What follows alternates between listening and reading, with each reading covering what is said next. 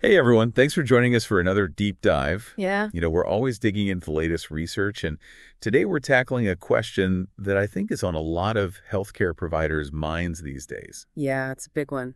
Should we still be using albuterol alone for asthma? Right. It's been the go-to for so long. Exactly. Like it's almost automatic, right? Someone comes in with wheezing or shortness of breath, bam, albuterol inhaler. It's just what we do. But we've got some research here that's really making us rethink that whole approach. Oh, definitely. The evidence is pretty compelling. So to set the stage, albuterol, it's a short-acting beta agonist, right? Yep. A SABA. Yeah. It works by quickly opening up the airways, relieving those bronchospasms. Provides that immediate relief that patients are looking for. But, and this is a big but, Oh, yeah. it only treats the symptoms. It doesn't do anything about the underlying inflammation that's driving the asthma in the first place. It's like putting a Band-Aid on a much bigger problem. Exactly. So, you might feel better for a little while, but that inflammation is still simmering in the background. And it can lead to more exacerbations down the road. Which is what we're trying to prevent, right? Absolutely. So that's where this idea of anti-inflammatory reliever therapy comes in. Anti-inflammatory reliever therapy. Okay, I like the sound of that. So what's that all about? Well, it's a shift away from just treating symptoms to actually addressing the root cause. By targeting that inflammation. Exactly. And how we're doing that is with inhalers that combine an inhaled corticosteroid, an ICS. Like budesonide or fluticasone. Right, with either albuterol or a fast-acting LABA like Formoterol. Okay, so 2 medications in one inhaler. What's the thinking there? So the ICS tackles the inflammation, kind of like putting out the fire. And the albuterol or formoterol provides that quick relief that patients are used to. Yeah, it opens up the airways quickly so you get that symptom relief while simultaneously addressing the underlying problem. Gotcha. So it's like a two-pronged attack. Exactly. You're hitting both sides of the issue. Interesting. Okay, but this sounds pretty new. Is there actually evidence to support this approach? Oh, there's definitely evidence. A lot of it, actually. A recent systematic review looked at 27 randomized trials. 27 trials. Wow, that's a lot of data. It was over 50,000 patients, and the results were really impressive. Okay, I'm all ears. What did they find? Well, for high-risk patients, the combination of ICS Formoterol reduced the risk of severe exacerbations by 35% compared to using a SABA alone. 35%? That's huge. Yeah, it's a significant difference. Even the ICSL Albuterol combo showed a 16% risk reduction. Still a good chunk. And it seems like that Formoterol being a LABA has a faster onset and longer duration of action compared to Albuterol. So it's providing both quick relief and sustained bronchodilation. Exactly, which seems to be key in preventing those exacerbations. Wow. Okay, so we're starting to see why this is such a game changer. But you mentioned this was for high-risk patients.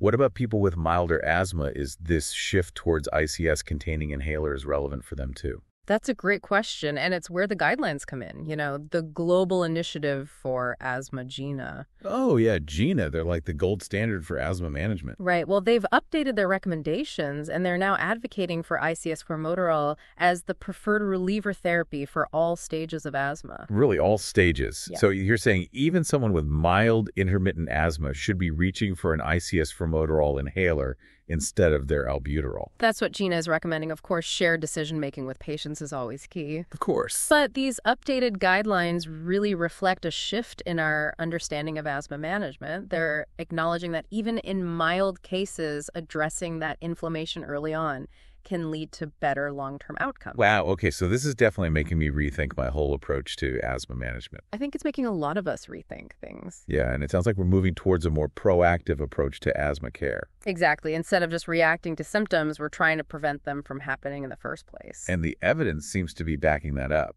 It really is, which is exciting because it means we have the potential to make a real difference in the lives of our patients with asthma. Absolutely. But, change can be tough, especially in medicine.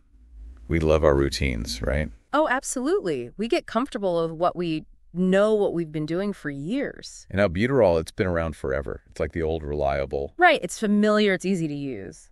But we're talking about a more effective approach, potentially preventing those serious exacerbations that land people in the hospital.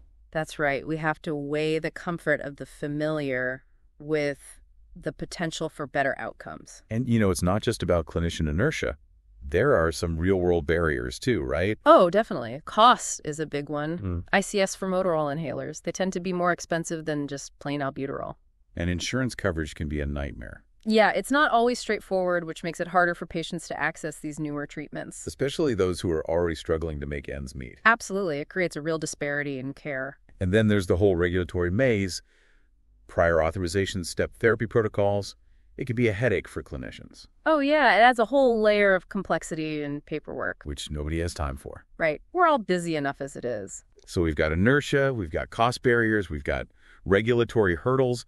It's like a triple whammy. It can feel that way sometimes, but I think it's important to remember that the potential benefits for patients are huge. Absolutely. We're talking about potentially improving quality of life, preventing hospitalizations, even saving lives. It's a big deal. So how do we overcome these obstacles? Well, for starters, I think we need to spread the word, make sure everyone's up to speed on the latest guidelines and research. Education is key. We need to be having these conversations at conferences, in journals, through webinars. Yeah, we need to get everyone excited about this new approach, show them the data, the potential. Exactly. And we need to address those cost and access issues head on. It all started with that simple question: should we still be using albuterol alone for asthma? Right. That one question opened up a whole new world of possibilities. Speaking of possibilities, I have another question that's been bugging me. We focus a lot on ICS Formoterol, but what about ICS Albuterol? I mean, the research showed it reduced exacerbations too. Good point. It did show a benefit, just not as pronounced as ICS Formoterol. So is there still a place for ICS Albuterol in our toolbox? I think that's a question that requires more research.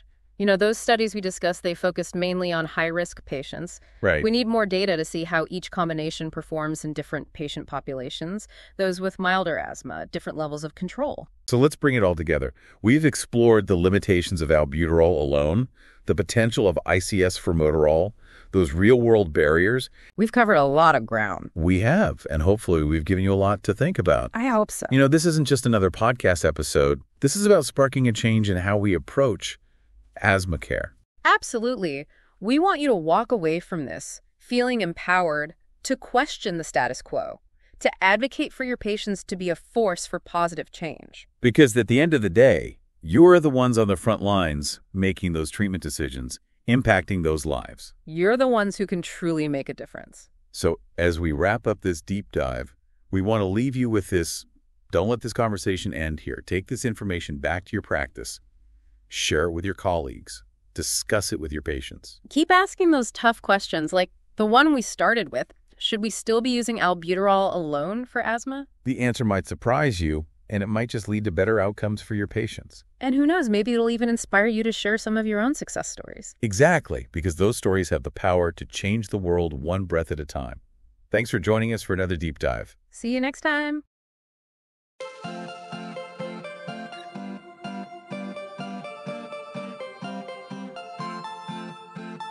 Thank you for watching. Please subscribe to our channel by clicking the subscription button. If you have any questions, feel free to leave a comment below in the comments section.